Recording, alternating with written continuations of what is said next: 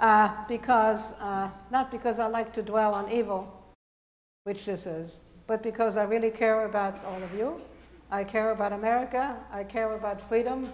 I care about happiness, fulfillment, opportunity, and that's why I talk about this, because it's not enough to remember, but if we don't learn the lessons of the past. So, without much ado, the pictures you're looking at, on the right, I was interviewed on 60 Minutes by Anderson Cooper because he wanted to see my fake birth certificate, which you will see. It's on the PowerPoint. And on the left is the cover of my book. I'll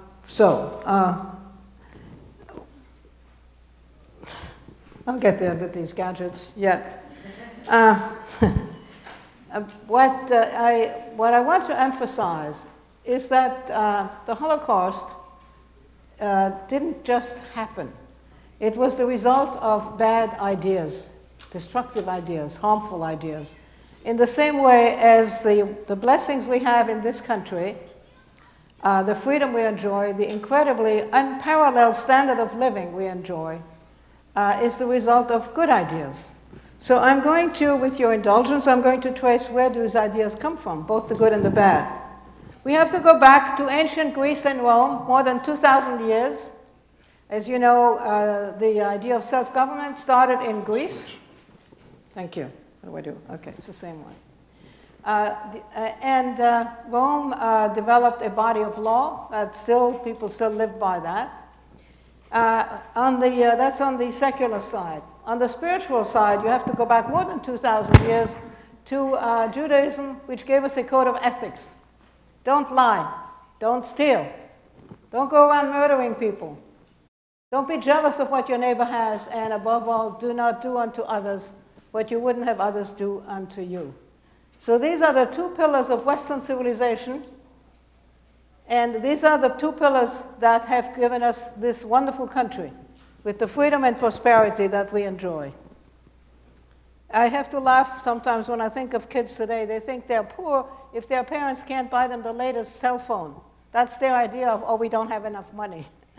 They don't realize that they go from climate-controlled homes to climate-controlled schools and climate-controlled cars, door-to-door transportation, with stores bulging with food and merchandise of all kinds.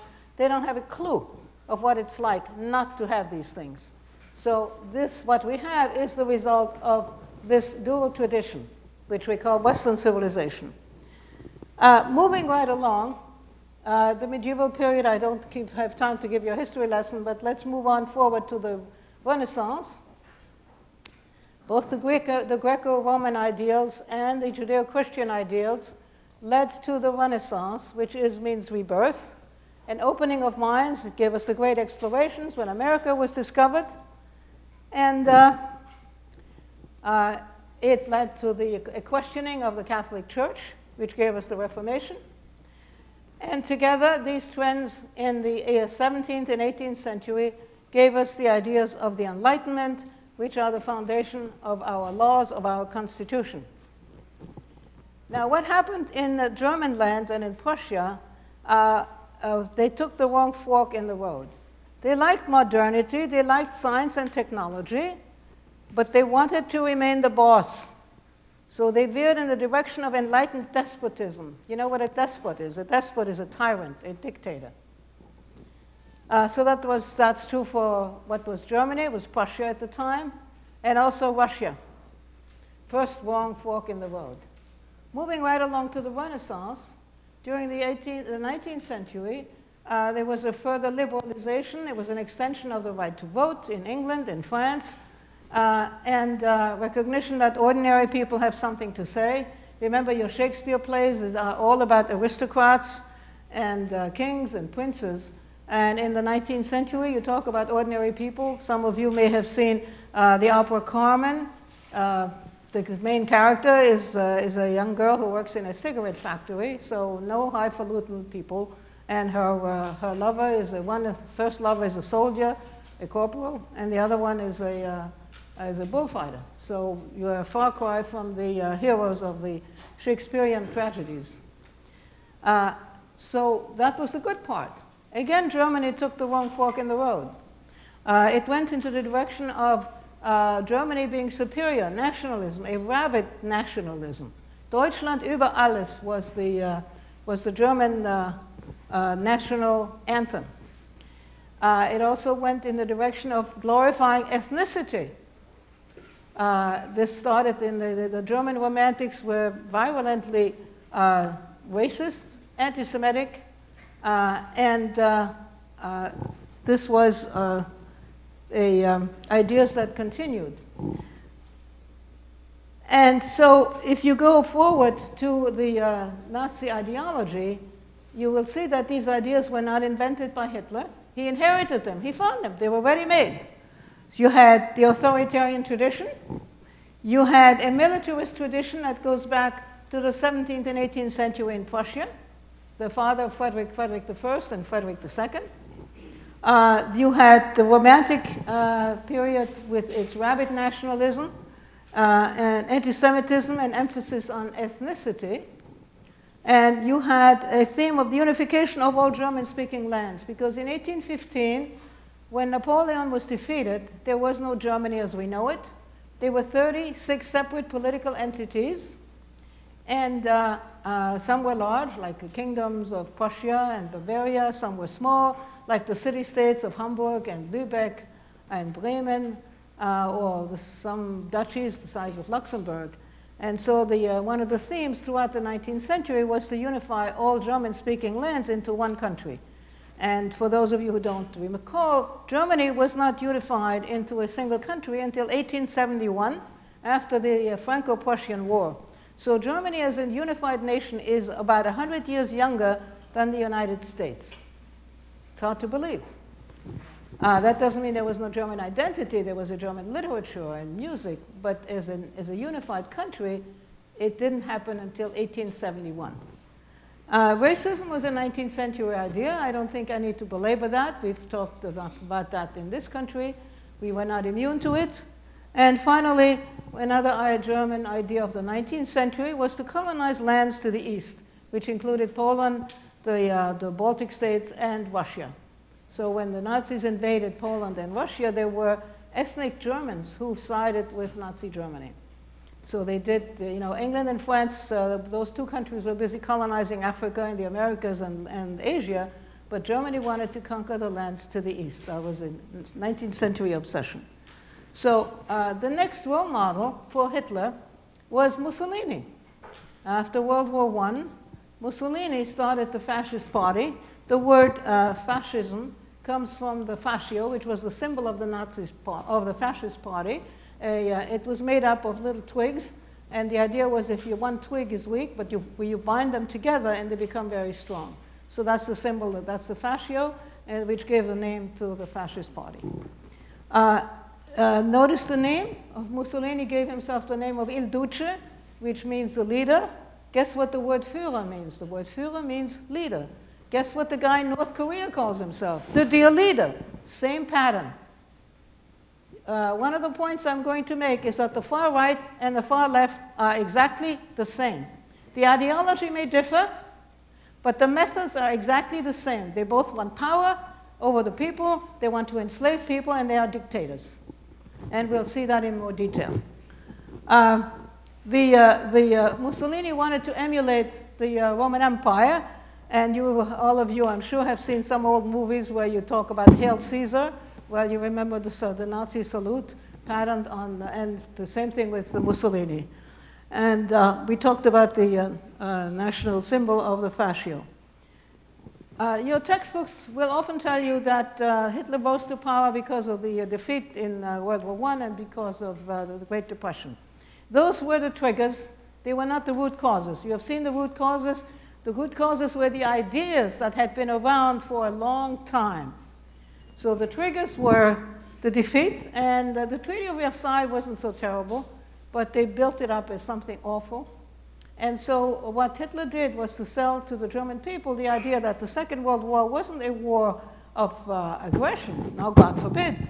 We were just defending ourselves. We were continuing, in other words, it was a continuation of World War with the militarist tradition that existed in Germany, the idea that Germany could be defeated by Americans of all people. You know, Hitler had contempt for America. Did you know that? Yes. Because he said, America, we have such a mishmash of people from all over the world. He called us a mongrel people. So he had contempt for Americans. Americans can't fight. Well, we showed him, didn't we? So there was an attempt to look for scapegoats because they could not take responsibility for their defeat.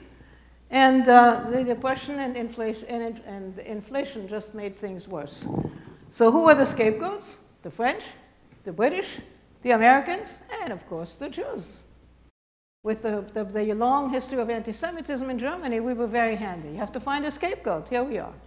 If we were really so powerful, how come we were murdered by the millions? But as you will see, the truth doesn't matter. It's all propaganda. So I grew up, as you heard, in Vienna. I was born in Vienna. Here I am with my dad on the left and my older brother. And on the right is my 6th birthday. My father took me to the Prater on a papier-mâché horse. Okay? It's not a real horse. But I was happy. It was a treat for me to go to the Prater. We didn't have much money, so a trip to the Prater was always exciting. So I look pretty happy. And here I am with my mom in the middle. She was a big lady, and she was very bossy, much too bossy for my good. But, you know, you don't choose your parents, right? On the left, I am standing in front of the Danube Canal, and on the right, I am with my older brother. He was 5 years older than I. He received a camera for his bar mitzvah, and so we always had pictures after that. He used to take photographs of me. I was his model. You know, every time I had something nice to wear, he would say, "Come on, Edith, I'll take a picture." Hitler came to power in January 1933. Within weeks, he burned down the German equivalent of Congress, which is called the Reichstag. And the poster was the Reichstag in flame, set on fire by the communists, which wasn't true. He himself set it on fire, but it gave him an excuse to put all the communists into concentration camps. The camps were open as soon as he came to power. And on the bottom it says, "Trample communism and shatter social democracy." So he set out his goal. He didn't hide his intentions. But people didn't believe that he would really carry them out. On the right is just people watching the Reichstag burn down. And of course, Congress, the German Congress, was never rebuilt, which means that he took upon himself, in addition to the executive, he took upon himself legislative powers. And eventually he set up a parallel court system called the Volksgericht, or People's Court, which were like kangaroo courts parallel to the existing judicial system in Germany. So that was total control over the entire population. As soon as he came to power, again within weeks, he started a boycott against Jews. On the left, boycott against Jews, and he lists specific stores in that little town that are to be boycotted. And on the right, you have the German, the brown shirts standing in front of Jewish businesses, and I challenge you, I dare you to go shop here. What the sign says is, defend yourself. Don't buy from Jews. What are they defending themselves against? Jews have a store. You go in, you buy what you need, but that's not the attitude. Then there were the book burnings. Here we are in an institution of higher learning. And they go into schools, libraries, private homes, take out the books. Now, why would they take out books? They don't want you to know what's in the books. They only want you to know what they tell you. Whether it's North Korea or Venezuela or Cuba. In Cuba, they put librarians in prison. Librarians. Because the librarians might give you a book that doesn't agree with the Castro brothers' teachings. We are not talking ancient history. This is today. The lessons are for today. And that's why I am talking. It's not because I love to rehash my own personal painful journey or the pain of the Holocaust. It's because there are lessons to be learned today. There was a eugenics program. Anybody with a physical or mental disability was murdered. This is a cover of a monthly magazine that says the New People, and it is issued by a monthly journal of the NSDAP. NSDAP were the initials of the National Socialist German Workers' Party. That's what the word Nazi stands for, Nationalsozialistische Deutsche Arbeiterpartei. Okay? So I told you the far right and the far left are the same. They call themselves socialists. So the Pope objected, and the Nazis stopped. But guess what? They resumed in secrecy later on in sanatoriums, and what they did was to either starve patients or expose them in cold weather so they died of pneumonia, or give them lethal injections. Take your pick. The sad thing is that the Pope, when Jews were being murdered en masse, I don't remember the voice of the Pope ever being raised to say to the Nazis, stop. So, 1930s, I was a little girl, and I was aware of what was going on in Nazi Germany because my parents used to discuss politics. They read good newspapers. We lived in small quarters. My parents, we were very poor. My father was affected by the Depression. He lost his business. So we were extremely poor. We lived in 2 tiny rooms. There was no TV, of course, in those days, and I listened to the conversation. There wasn't much else to do. So I knew the names of the German newspapers, the Stürmer, der Völkischer Beobachter, and then in 1934, our chancellor was assassinated, and he was forced to bleed to death by Nazi soldiers who wouldn't allow a doctor to come and staunch his wounds. And I was 6 years old. I was shocked. How could you do that? My first exposure to Nazi cruelty. So in 1937, my parents decided we better get out of Vienna because there was agitation in Vienna to prepare the country for the invasion by the Nazis, by Germany.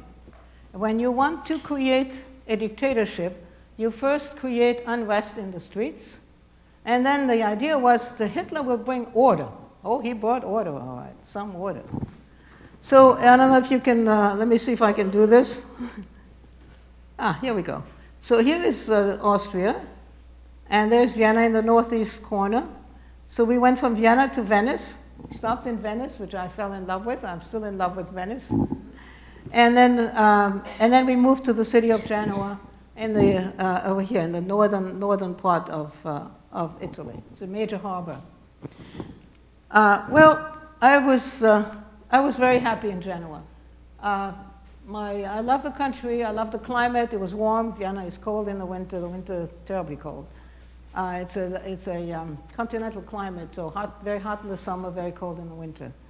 And I didn't have warm clothes, so I was always suffering from the cold.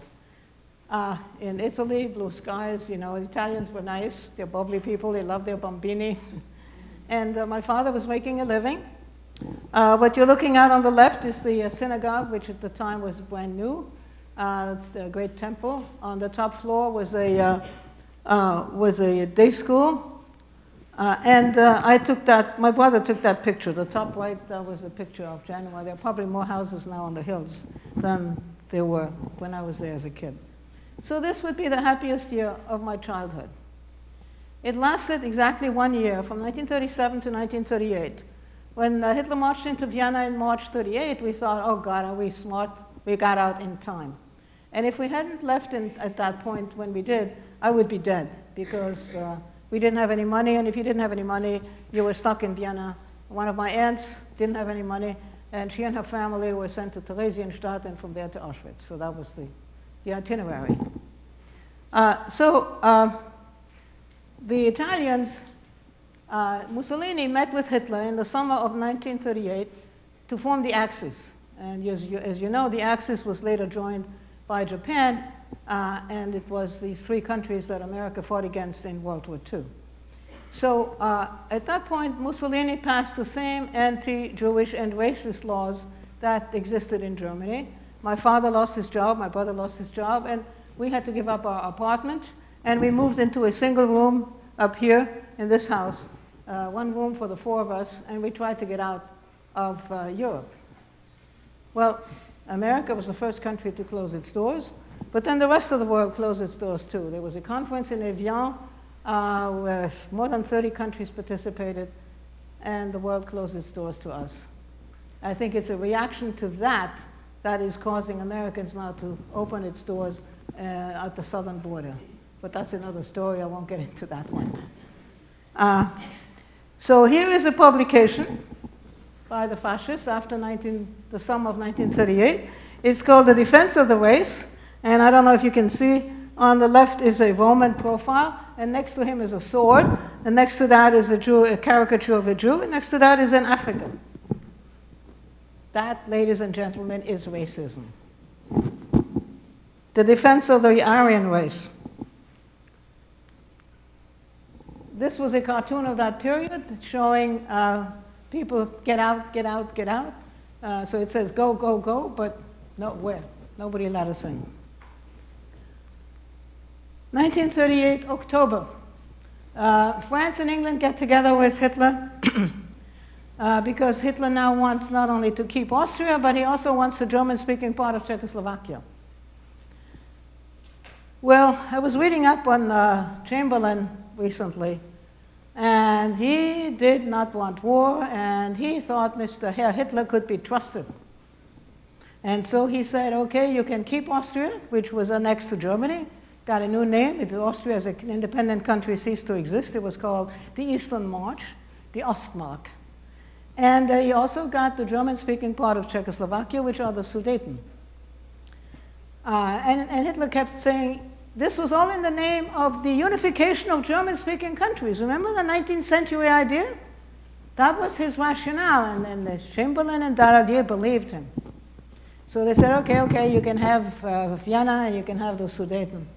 And then there will be no war. And then the famous line is Chamberlain goes back to London and says, peace in our time. 6 months after this was signed, Hitler invaded the rest of Czechoslovakia, divided it into two countries, one under direct German military control, and the other one was Slovakia. 1 month later, Kristallnacht, the night of broken glass. It was a massive pogrom organized by the German government, where Jews were beaten up, stores were smashed and looted, all the synagogues that were freestanding were burned to the ground. And still the world didn't say anything, and still the world wouldn't let us in. This was a turning point. So whatever synagogue was freestanding was burned to the ground. If a synagogue was in the middle of a city block, they would have had to burn the whole city block. They didn't want to do that, so they went inside and sacked the interior. This is the main synagogue of Berlin, and you're looking at it after it was sacked. The synagogue that I used to visit in Vienna, in the Seitenstättengasse, was also in the middle of a city block. So not only did they sack it, but they desecrated it by making it into a stable. Just to, you know. This is before the war on the top left, and then the reconstructed one on the bottom left.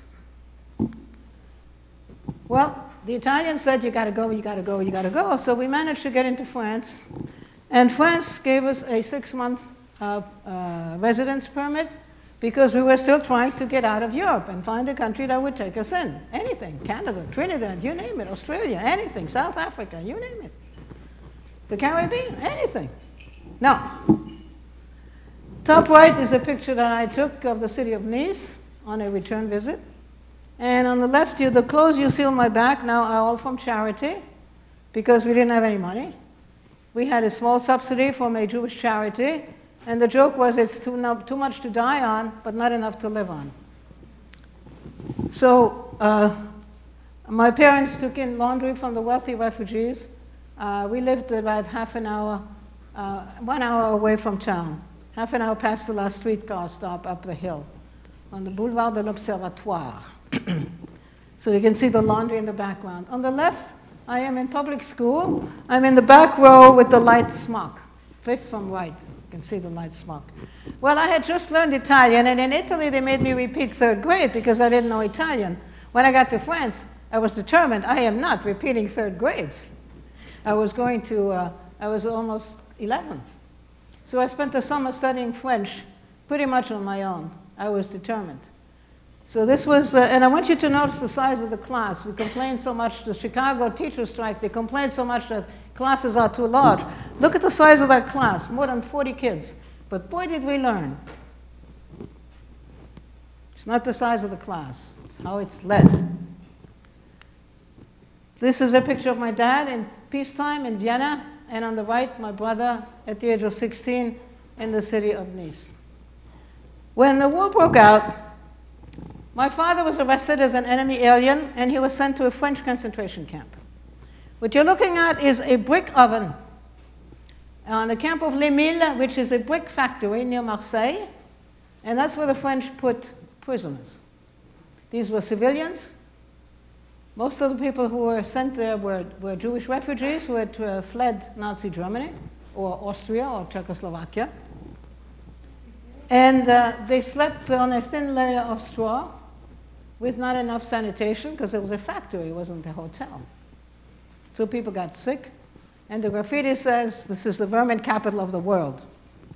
I visited Les Milles. It's the only camp that is left, because all the other concentration camps were made of wooden barracks, and so they fell apart. This one was a brick building, so now it's a museum near Marseille. You can visit the place. I did. Was this after Hitler's? I'm sorry? That happened after Hitler invaded France? No, this happened when the war broke out. 1939, as you know, Hitler did not keep his word. September 1st, as planned, he marches into Poland. So September 3rd, France and England are treaty-bound to declare war on Germany. And at that point, France arrests all the refugees who had fled from the Nazis and puts them in concentration camps. Now, this is a topographical map of Europe, which is interesting because here is France and here's England. Here is Poland, and Germany is in between.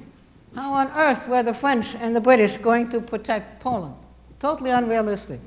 But they were treaty-bound, and so September 3rd, France and England declare war on Germany. Well, as you may know, Poland was defeated in 5 short weeks. Warsaw was leveled, and the Poles were totally unprepared for modern warfare. They met German tanks on horseback. They were not as developed technologically. So during the winter months, nothing much happened. Because you don't do military campaigns in the dead of winter. So the French had what they call la drôle de guerre, or the phony war. The Germans called it the Sitzkrieg, or the sitting war. And there were occasional skirmishes on the border here. This is the Franco-German border, okay? I don't know if you can see that. Which was fortified, and the French thought, oh, France is impregnable. We've got our ligne Maginot, our Maginot fortifications, and they can't get in. Well, the Germans knew about the ligne Maginot, of course, so come spring, May 1940, they bypassed the ligne Maginot, and they went through the lower countries. They went to Holland and Belgium and straight to Paris. France fell in 5 short weeks, to everybody's amazement. It was total chaos. I was still in Nice at the time. My father was in a concentration camp. And total chaos. The streets, the roads were flooded with refugees. The French government fled Paris. They went to the city of Bordeaux, and they signed an armistice. And in the armistice, there is a clause where the French Third Republic, the land of liberté, égalité, fraternité, agreed to hand over to Germany all those who had fled Nazi Germany. And this, of course, sealed our fate. France was divided into 2. The northern half, including Paris and the Atlantic coast, under direct German military control. The southern half, so-called Free France, with the capital in the resort town of Vichy. So it's often referred to as Vichy France. Now, what you're looking at is a map of 1942. In 1940, Germany controlled northern France, all of Germany, the Low Countries, Denmark, Norway, and Poland, and the Baltics. Okay, they hadn't invaded Russia yet. The countries in orange down below were allies of Germany. Italy, Hungary, Croatia, Yugoslavia, all this was and Greece had been conquered. All this was part of now supporting the German war effort. In 1940, England stood alone. There is England. England stood alone. If it hadn't been for Churchill, who said in his speech, "We will never surrender," Europe would have been enslaved to the Nazi dictatorship for decades. America was isolationist. America didn't want to be involved. Initially, America didn't even want to supply and support the British war effort. Roosevelt went to some old cockamamie detours, sending ships to Canada, and then from Canada they went to help England. Because Americans were not prepared. They didn't want it. And for a year and a half, until Pearl Harbor, England fought alone. And if it hadn't been, and I see some different people from different parts of the world, if it hadn't been for the help of what was then the British Empire, the colonies of India and Australia and Canada, England couldn't have done it. But even so, they needed American help. Well, when the Germans occupied France, they did the same thing in France they had done in Germany. They took away businesses from Jews and gave it to their cronies. This is a small business. They were repairing fountain pens in those days. Un stylo is a fountain pen in French. They took it from a Jewish owner and gave it to a crony. Big business, small business, property, assets, whatever, was taken away and given to their cronies. That's how you buy loyalty. That's what they do in communist China. That's what they do in the Soviet Union. That's what they do in Venezuela. That's what they do anywhere where you have dictators. I'm a foe of dictatorships, in case you haven't noticed. I am very passionate about freedom. The freedom Americans take for granted. Don't. It's very fragile. It was Reagan who said freedom is only, the loss of freedom is only one generation away. You have to protect it and preserve it, and work to preserve it. So my mother and I, my brother was arrested when France fell. My brother was arrested and sent to labor camps in France. And my mother and I, we were kicked out of Nice, which was forbidden to Jews. So here I am on the left. I still look like a schoolgirl. I'm 13 years old, no more school. The schooling you take for granted, that is served on a platter for you, I didn't get it. So on the right, it's a few months later, I'm working as a farmhand. I'm outgrowing my clothes. I have nothing to wear. I'm not getting enough to eat. I'm never skinny, by the way. I had my DNA done, and oh, you're going to laugh for this one. I'm about 1% Neanderthal. Most of us are 1% Neanderthal. And also, I have a tendency to weigh more than average. Like, I didn't know that, and for this I had to pay $100 to find out that I have a tendency to weigh more than average. So it goes. So I never looked skinny. Anyway, I'm working as a farmhand, and by 1942, things got very bad. This is my brother on the left, working in a quarry, in a labor camp, and on the right is his last photograph. He was 19 years old. I have to read to you the speech by Hitler, just so you know what you're up against. This is a speech he gave a couple of days before the invasion of Poland in September 1939. He gave that talk to his cronies, to his generals and some cronies. Here's what he says. On the eve of the invasion of Poland, our strength consists in our speed and in our brutality. Genghis Khan, that was his role model. Genghis Khan led millions of women and children to slaughter with premeditation and a happy heart. It's a matter of indifference to me what a weak Western European civilization will say about me. I have issued the command that our war aim does not consist in reaching certain lines, but in the physical destruction of the enemy. Accordingly, I have placed my death head formations, that's the SS, in readiness with orders for them to send to death mercilessly and without compassion men, women, and children of Polish derivation. Did you know that? You only know about the genocide of Jews. Did you know that it applied to other people? Anybody who wasn't German. The Poles were to be used as slave labor only and worked to death. Only this shall regain the living space, the Lebensraum, which we need. Who, after all, speaks today of the genocide of the Armenians? He was right. The Armenians were murdered in 1916, between 1916 and 1923, by Turkey. They were a Christian minority in Muslim-majority Turkey, and they were butchered. So there are many Armenians who are in the West, in France, in America, all the names ending in IN, you know, like Khachaturian, who was the great composer. That was his role model, Genghis Khan and the Armenian genocide. And in January 1942, a couple of German big brass got together at the house outside of Berlin called Wannsee, the villa in Wannsee, to implement the mass murder of all the Jews of Europe. This was in the Wall Street Journal a couple of days ago, would you believe? US recognizes the Armenian genocide. October 1930, 2019. Turkey has yet to recognize that genocide. They have yet to recognize that responsibility. They don't like that. That America should recognize it. Took them over 100 years. This is a group of Jews who come from ghettos. You notice the men are gone. The train is behind them, and you know where they're headed. The difference between war and genocide is in war you have two armed groups that fight each other. In genocide you have one armed group that attacks a civilian population that is not armed, typically women and children. Nice. That's what you're up against.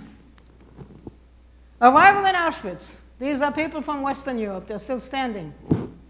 The men on one side, the women on the other, the Germans standing there, and the German doctor, Dr. Mengele, who decides who shall live and who shall die. If you were too old or too young or too weak, you were murdered right away. The others were sent to work, and they were worked to death because the German Nazis had no intention of keeping them alive.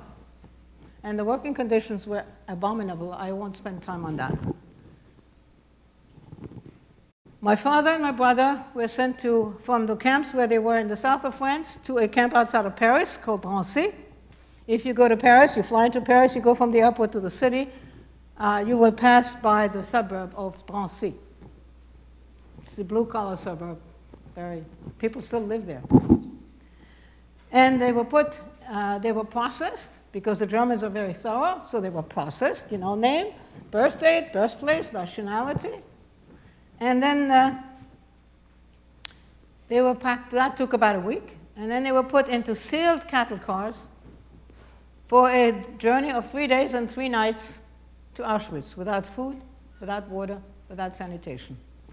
Arrival in Auschwitz, it took the Germans 2 hours to, quote, process 1,000 people who were sent directly to their death and who were sent to work. 2 hours. This is, I don't know if you can see that, but there are, this is a picture showing all the concentration camps in France. People don't know there were concentration camps in France. They were not death camps, but there were concentration camps with abominable living conditions. And because the Germans kept records, I copied the pages on which my father's name appears and my brother's name. They were carbon copies of the records kept by the Germans. They were typed, and they were put together by Serge Glasfeld, whose father was also murdered in Auschwitz. So it's Le Mémorial de la Déportation des Juifs de France. Almost 80,000 names, and that's just France. For those who say it didn't happen, don't I wish it didn't happen? But there's still people who say it didn't happen. No. So things got hot, and I was helped to go into hiding by the Jewish resistance. So they helped me get false papers. On the left is that fake birth certificate that Anderson Cooper wanted to see. I changed my name from Edith Mayer. I became Elise Mayer, which sounds more French. I was the daughter of non-practicing Roman Catholics, because at that time, about 97% of the French were Roman Catholic. Now it's less, because you have about 10% Muslims in France. Latest statistics, as far as I know. And on the top right, I'm in a Catholic school for girls run by the good nuns. And I'm in the front row on the far left. You can't see me, but that's me, seated. The kids were nice. They were not spying on me, but I was on my guard at all times. I had to get used to a new name. I was afraid that if they roll call, that when they call my new name, I wouldn't respond like you're supposed to respond when somebody calls your name. You have a reflex. I was tense all the time. I was watching myself all the time. It sounds glamorous, but it's not, to be in hiding like that in plain sight, because you're afraid to give yourself away. You can't say anything, you can't share anything, you can't write anything down. So it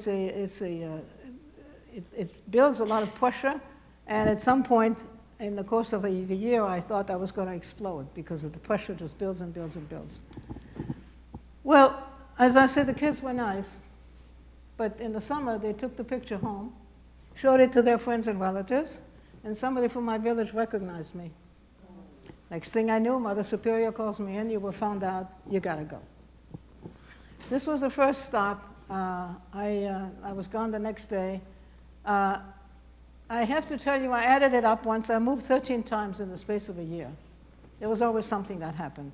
After this, I ended up in the hospital with diphtheria, which is a terrible illness. I'm glad you're vaccinated. It's an awful illness.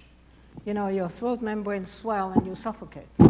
In the old days, the only thing they could do was to cut open make an opening here to let people breathe directly through the trachea. I was very sick. Well, I got better after a month when I came down with scarlet fever. And at that point, I was ready to give up, because the war for me had been going on for 5 long years. The persecution had been going on for 5 long years. I couldn't take it anymore. And I said, we're all going to die sooner or later. And I didn't want to die alone. I wanted to go back with my mommy to the village and die with her.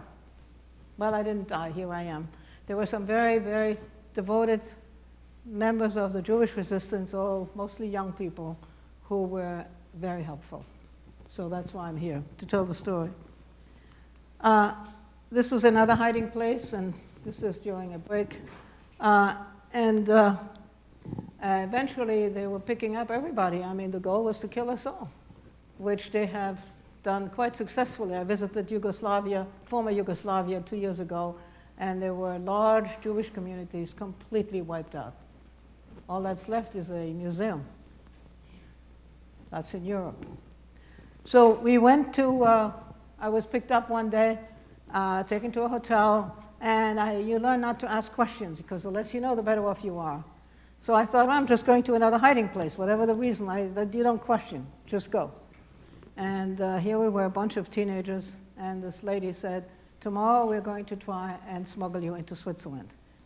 The key was to get out of France. The Swiss accepted kids up to the age of 16. But the key was to get out of France, because France, they didn't want us to go. They wanted to kill us, remember? It's quite a story, and it's the first story I wrote down because it was so dramatic. So we made it. The young woman on the top left was our guide. And when we got to the Swiss border, she stayed on the French side. And I said to her, aren't you coming with us? She said no. A week later, she went back, took another 20 kids to the border. They were caught. They were arrested. And the Nazis interrogated the boys and the girls separately. So the boys were beaten up. And then they interrogated the girls. You know what they did for the girls? They had them stripped naked to shame them, to leer at them. This is called sadism in my book. Young girls. But she was tortured and murdered. So this is my memorial to her. She was 21 years old. In Switzerland, I still didn't go to school. I went to work. I worked as a nanny for the people who ran this home for Jewish kids, Jewish refugee kids. That was their little girl. And I was concerned about, I had no skills. I had no skills. I'm now 16 years old. I have no skills. I have an elementary school education, and I have no skills. So I said to my boss, who was the mother of this child, I need to learn how to type. She couldn't care less about me. Unlike your professors who want you to learn and who want you to know something and who want you to do well and who want to help you build a good life and the skills you need to build a good life. She couldn't care less about me. So after 3 months, she finally said, you want to learn how to type? Here's a typewriter, here's a book. Go type. Just like that. And then I said to her, I have to learn English. Took another 3 months. For 6 months, I pleaded with her, I need to learn English. So she finally assigned one of the counselors. The counselors were all refugees, so they were well educated. And he gave me a textbook. And I met with him 3 times a week for 20 minutes. And I spent 2 hours every night after putting in a 10 or 12-hour day taking care of this little baby. I studied for 2 hours every night, 6 nights a week. I studied English. In 3 months, I finished the textbook. I knew my regular verbs. I knew my basic grammar. I also know not to say I should have went. I also know when it's ITS with an apostrophe or without it. And this would come in very handy later on. 3 months. 1 contact hour, 12 study hours. That's how you learn. I was determined. When the war was over, this is what Germany looked like. That's what happens to big bullies sometimes. We had nothing. My mother had survived, and I had absolutely nothing. I had no country, I had no money, I had no education, and I had no skills, and I had no help. And I had a triple task, which was I had to go to work, we had to eat. My mother had no skills either. She was born, in 1903 and raised to be a housewife. She learned how to play the piano, a little French. She embroidered beautifully. She knew how to cook. She had no skills, so she worked in sweatshops, and she was always fired. She was always losing her job. And I wanted an education. And I had to come, the other thing I had to do was to come to terms with man's inhumanity to man. How do you do that? I was 17 years old. How do you confront that abomination? The country that gave us Goethe and Schiller and the Ode to Joy and Beethoven, all men become brothers. The same country with a high literacy level. They were smart people. They were Christian. The churches remained open in World War II. How do you confront such abominations? It took a lot of work, let me tell you. So I told everybody, we lived in this, on the bottom left is the slum we lived in. There were 2 minuscule apartments, two tiny rooms per apartment, no running water. I had to go to the end of the block to get my water, to do my laundry by hand, to rinse it. Someone went out, the cold water. So I used to schlep my bucket and my pitcher several times a day for cooking, for washing. And then there was a hole in the ground in the backyard shared by the other tenants. You do your thing. And my neighbors used to miss. It was disgusting. And I remember vouching to myself, I will not live like that. I will not live like that. Well, I told everybody I wanted an education. I wanted an education more than anything else. So finally, I was referred to a social worker who said, I have a little bit of money, and I can give you money for a 1-year scholarship on one condition. You pass the baccalaureate, the French baccalaureate at the end of the year, which meant catching up 6 years in one. Crazy. I'd never had algebra. I had a grade school education. I knew how to read and write and count, period.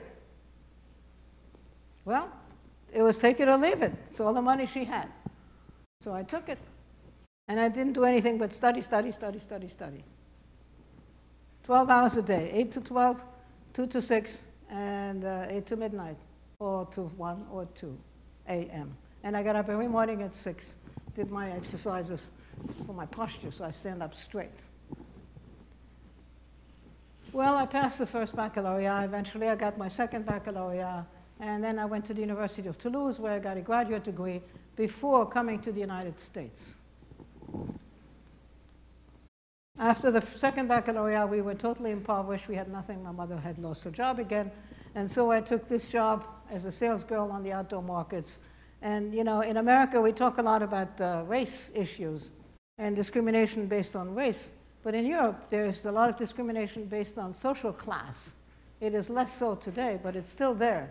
And it was there when I was living in France. So nice girls aren't supposed to do that kind of work. It was an honest job, but no, you're not supposed to. So it was looked down upon. We don't know about the class business in America, thank God for that.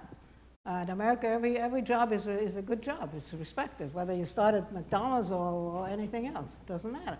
It's an honest job, but this was looked down upon. So since I had no money, I ended up making clothes for myself. I made that dress, which I wore when I met my husband in New York. And this is what I looked like when I came to America. A cartoon I made during an art therapy workshop with a friend of mine. On the left, you have chains that are broken, terrible weather, storms, darkness, and then very, very slowly, I climb out of the hole, very slowly, until I make it. Sort of symbolizes my journey. So here I am, a college professor on the right. That's what I look like as a college professor. I'm 34 years old. And for those of you who have a short memory, because Jews knew what it was like to be persecuted and discriminated against, Jews were in the forefront of the civil rights movement. So here we are with Martin Luther King, a rabbi on the right, and the Torah. People forgot that too. And for those who say it didn't happen, these are the records kept by the Germans. They're thorough, they're gründlich. These records have now been digitized. They're available on the internet. But it didn't happen. No, it's a lie. Right. So the question I had to deal with, and we all have to deal with that, is how did the Germans do that? They're nice people. You go to Germany, they're nice people. And I have to read to you what Goebbels said. If you tell a lie big enough and keep repeating it, people will eventually come to believe it. If you say today that Israel is an apartheid state, and you keep repeating it, some people believe it. The lie can be maintained only if the state can shield the people from the consequences of the lie. It thus becomes vitally important for the state to use all of its power to repress dissent, China, Iran. For the truth is the moral enemy of the lie, the mortal enemy of the lie. And thus, by extension, the truth is the greatest enemy of the state. In a totalitarian society, the books are burned, there is censorship, China is controlling the internet now, they don't want people to know the truth. These are not, I am not talking ancient history, I am talking now. And I'm happy when we have some sports figures and some Americans who speak up to support the people of Hong Kong. I'm happy about that. Because if we don't, who will? So, every German had to have a radio. There was no TV in those days. Radios were fairly new. Why did they need a radio? Because they had to hear the Hitler speeches. He had trained himself to give mesmerizing speeches. And to show you the extent to which the Germans were kept in ignorance, this is a poster from 1943. This is after America entered World War II. And it says, motto 1943, without stopping, forward to final victory. And the villains, we're in good company. The Russians, the Americans, the British, and of course, the Jews. What else? Aren't we powerful? That's why we died, 6 million. We're so powerful. If you listened to a foreign radio station, you were branded as traitor and you were sent to a concentration camp. Indoctrination of the young. The textbooks, non-stop. These are quotes by Lenin and Hitler, both. All 10-year-old boys into the Hitler Youth. Notice the personality cult in the background. And it says, youth serves the Führer.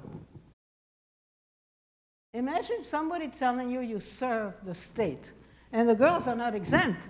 You too belong to the Führer. Imagine somebody telling you you belong to the state. Unthinkable in a free society. That's what happens in a dictatorship. You don't belong to yourself, you belong to the state. In a free society, the people we send to Washington are supposed to provide services for us. In a dictatorship, we are supposed to support the state. And of course, if you think only Jews were persecuted, this is a beautiful story. Pastor Trokme, his nephew was murdered because they dared to speak up.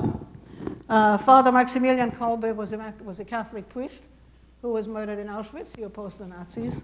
And the also famous Protestant theologian, Pastor Dietrich Bonhoeffer, who was imprisoned. He wrote a lot of letters from prison that have been published. And just before he could be liberated, days before his liberation, the Nazis killed him. So the methods, massive propaganda and lies, censorship and mind control, indoctrination of the young, manipulation through favors, threats, violence, and if that doesn't work, murder, massive murder. You will get those. These are the 10 lessons from my life. I won't go over all of them, but I just want to review a couple. It all starts with the ideas that you put into your heads. What you think matters, because what you think determines what you say, and it determines what you do. So watch what ideas we put into our heads. It is our ideas and our thoughts that shape our lives and our society as a whole. Lesson number 2 is about hatred. Let go of it. I don't hate anybody. I don't even hate the terrorists who killed us on 9/11. I certainly don't hate the Nazis. Let it go. As the Christians say, let go and let God. I don't want hatred in my life. You hate me, I don't have to hate you back. I can stop the hatred with me. Because otherwise it's like playing ping pong. You hate me, I hate you back, we play ping pong back and forth, you know? Let it go. Give it to the universe, give it to God, let it go. And letting go of hatred is a very liberating experience. Because then you are free to get on with your own life. You don't have to focus on, oh, I hate that person, what is she doing now? No. Just get on. I have a lot of compassion for the Palestinian children. They're beautiful children, and they are taught that their goal in life is to become a shaheed and a martyr. Poor kids. Why don't you let him be and let him develop and grow and enjoy life? Life is beautiful. Oh, sorry. The other one, I want to talk about our shared values. It is important to have shared values respecting life, respecting one another. Don't lie, don't steal, don't go around murdering people, don't do unto others what you wouldn't have others do unto you. Basic, very basic values. We can disagree on what is the best way to solve a specific problem, but we have to have this basic underlying shared understanding. Something else that is important is that knowledge is not enough. Because the Germans were very knowledgeable. They were brilliant people. I mean, the people who built the gas chambers were chemists. They had PhDs in chemistry. The ones who built Auschwitz, they were engineers.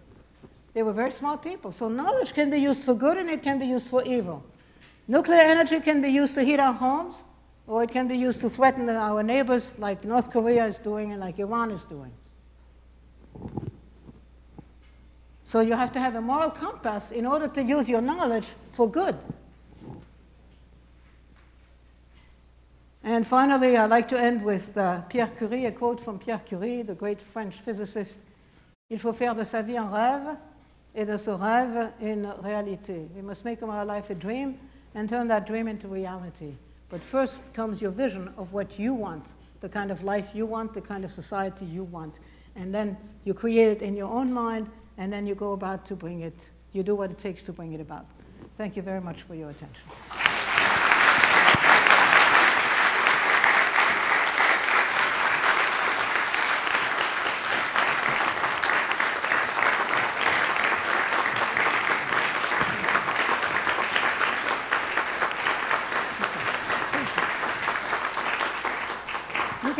You can ask me anything you want. You already know how old I am, so that's settled. My name is Rotem. I work as the bodyguard of the Israeli ambassador to the US. I just came back from California, San Francisco, and in one of the events we had a big protest from the BDS. They held signs compared Israel to Nazi Germany. What do you think about this comparison? I didn't understand. I'm sorry, I didn't understand. In one of the BDS protests that I saw, they held a sign with compared Israel flag to the Nazi Germany flag. What do you think about this comparison? To compare Israel to Nazi Germany is an outrage. I've been to Israel. I've seen people of different backgrounds. Actually, it's a society very much like ours. People of every color, of every shade, and of different religions. They're Christians, they're Jews, they're Arabs, they're Muslims, they're Christian Arabs, they're Muslim Arabs. They're Muslims who sit in the Israeli parliament, in the equivalent of Congress. And there's an Arab party that is active. They won a lot more votes on this last election. So people who say that repeat propaganda and just show their ignorance of what it's really like. It's not the truth. And unless you've been there, you believe it. Because if there's enough, remember Goebbels, if you repeat a lie often enough, people will believe it. It doesn't mean that it's true. Thank you. That's the sad story, propaganda. Hello, my name's Chrissy and I work here in facilities. I just want to say how thankful I am that you came here today and your story is incredible. And the whole idea of your thoughts and how that affects you, and oh my gosh, it's making me a little choked up, is just so powerful. But my question was, how many languages do you speak? And in your head, what are you speaking? Just curious. Well, I'm fluent in 3, French, German, and English. And my Italian is a little rusty, but when I go to Italy, they ask me if I'm Italian, because I have a good pronunciation. But the other day, I ran into a young German student who is here on an exchange program, and we switched to German, and I was rattling off German, and it's always someplace in the back of the head. Yeah. So, yeah, and I speak French a lot, because my son-in-law is French, so I speak French frequently. So, yeah, no, I have native fluency in those 2, French and German. In English, some people tell me there's a bit of an accent. I don't hear it anymore, so I can't correct it. My Italian pronunciation is good. So whenever I go to Italy, I take out my Italian books at home, and I read out loud, and I review my Italian grammar, because the irregular verbs are always giving me a headache. Yes. So, but that's, yeah. Thank you. It just, you know, you have to want to communicate, I think. Yeah. Hello, my name is Kim. I just wondered, you were separated from your father and your brother at an early age, and then later on separated from your mother. How did you find out what was going on with them, or was that after everything ended that you did research and found out what had happened to your family? How did I find out? How did you find out what was happening with your family? Like, when did you find out about your brother and father? That's a good question, because during the war, there was censorship. While my father and my brother were in French concentration camps, they were able to write to us, okay? Once they crossed the demarcation line, and that's in my book, they were all given a postcard, basically to say the demarcation line was the line that separated Vichy France, the southern part, from the area occupied under direct German military occupation. Okay, that was the demarcation line. And so they said, goodbye, we're going into territory controlled by Germany. Goodbye, God bless you, I hope to see you again, period. That's all we knew. I didn't even know about Drancy at that point. When I got to Switzerland, I informed the Red Cross. I gave them the information I knew. And they wrote back to me. It took them a while, but eventually they wrote back and they said that they were sent from this demarcation line to the camp of Drancy, and then from there to Auschwitz. So I knew they had been sent to Auschwitz. In Switzerland, until the war was over, I had no idea that Auschwitz was a mass murder camp. I thought it was a slave labor camp, because that was the pretense that people were going to Germany to work and to be sent to Poland to resettle. Remember the idea of resettling Poland? That was the lie. And so I didn't really know until the Allies marched into the camps, and then we found out what happened.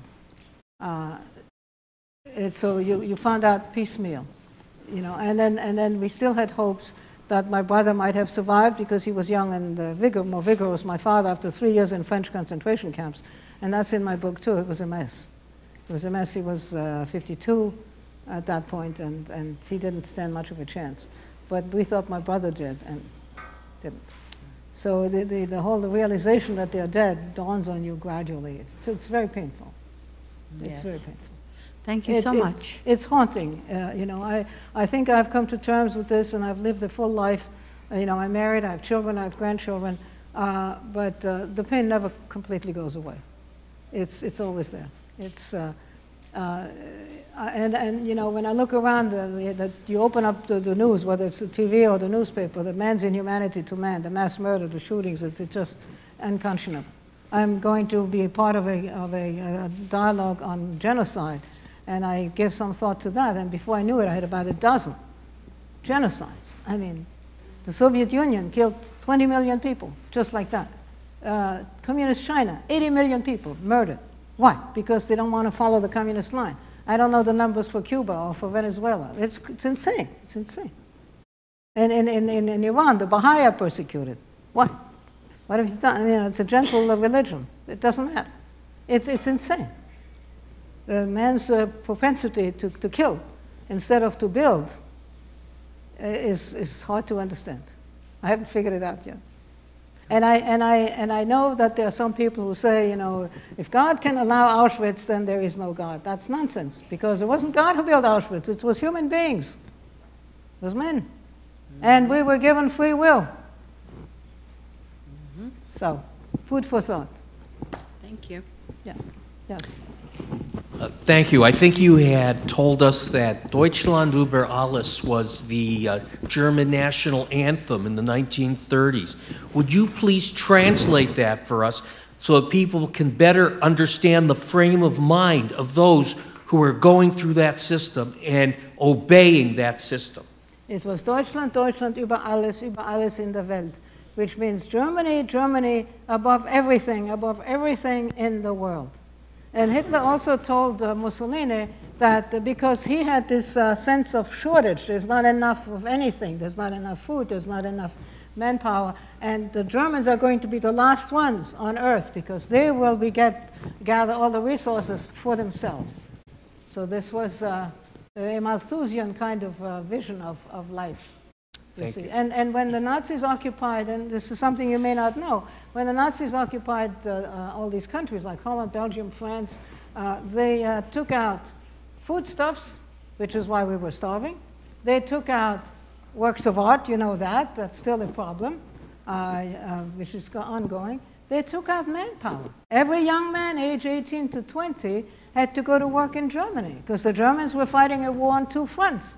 And so somebody had to till the fields and somebody had to work in their munitions factories. So they had slave labor working in their munitions factories, and then they had the young men for 2 years. They went to Germany to work, and also in the munitions factories. I mean, next to Auschwitz was the munitions factory with Krupp. Krupp had its factory up there. I can't buy any Krupp merchandise because it would remind me all the time of what they did during the war using slave labor. So they thought that they would be the last ones to be alive because they take all the resources from everybody else for themselves. And the truth is the Germans did not suffer during the war until the mass bombings because they lived very well. They had all the resources from the occupied territories. So this was the implementation of Germany above everything in the world. Hi. So my question for this is, during this current point in time, has anybody reached out to you or reunited with you for something that you went through, went through something similar to you? Yeah, Sorry. So has anybody reached out to you and or tried to get together with you because they sent something or had something similar happen to you, or had a similar type of thing go on, or went through what you went through and tried to talk with you about it? And if so, how did the conversation go? Maybe other survivors.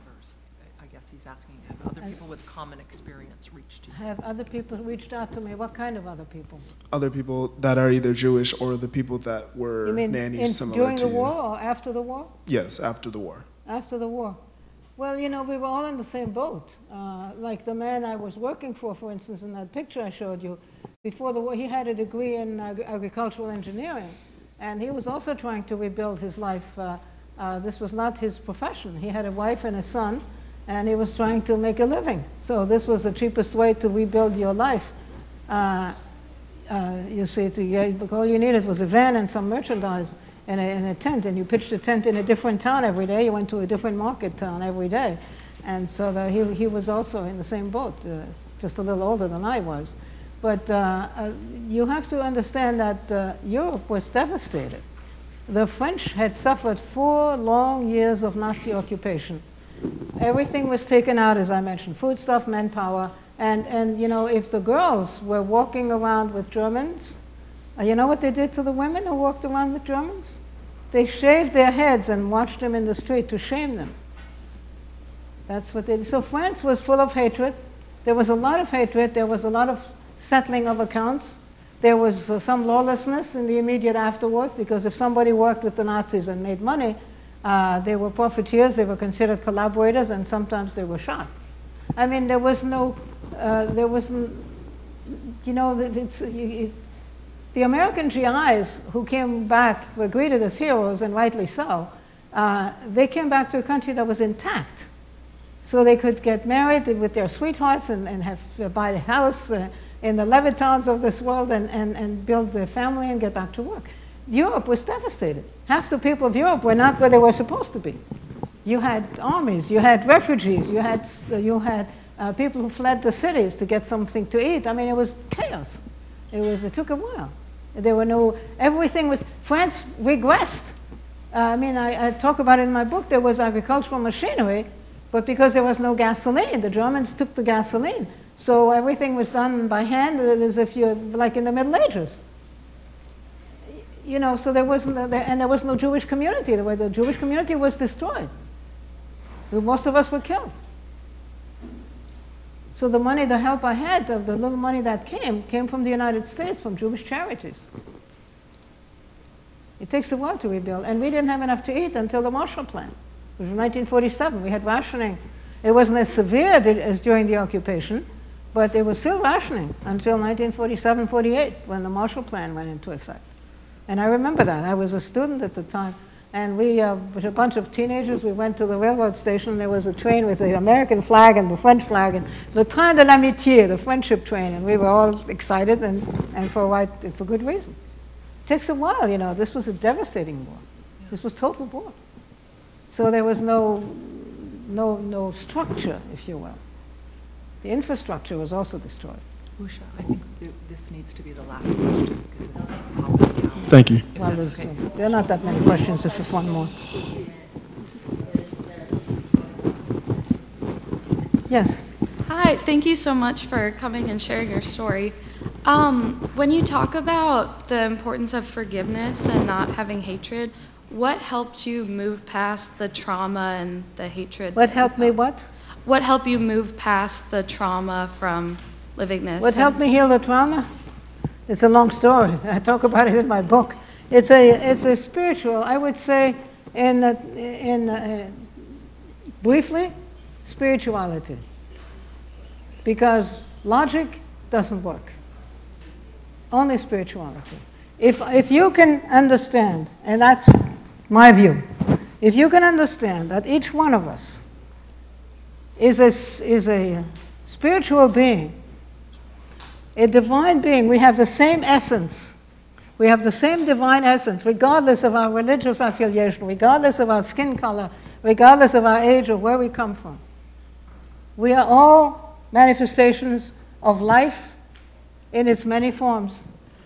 And if you can understand that this is what human beings are, every one of us, then you can't hate them, because they're like me. They're just another manifestation of the same life force. Some people call it God. Call it what you want.